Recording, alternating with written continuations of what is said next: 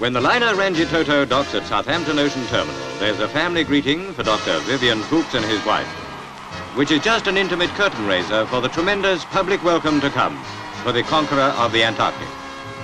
Among those waiting ashore are his son Peter, age 17, his 22-year-old daughter Hilary, and the son-in-law he has never met, geography teacher Howard Brooks. Dr. Fuchs radioed his permission for the marriage last year from his Antarctic base. Another first-time meeting is between Sergeant Peter Weston, R.A.F, and his son, also Peter. All this homecoming, of course, is a bit rough on the members of the party who haven't got any family here.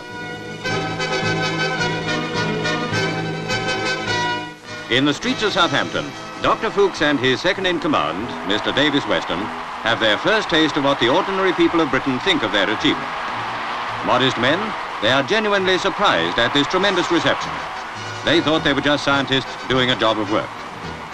On the scientific angle, Dr. Fuchs is asked what he thinks was the outstanding result of the expedition. Well, it's a little invidious, of course, to pick on any particular thing, but perhaps what the more unusual and most interesting might be the tracing of the rock surface beneath the great ice cap, which everybody's known about so long, and to find that there are mountain ranges underneath the ice, and to find that the pole is over a deep basin 8,000 feet down. I mean, the ice is about 8,000 feet thick.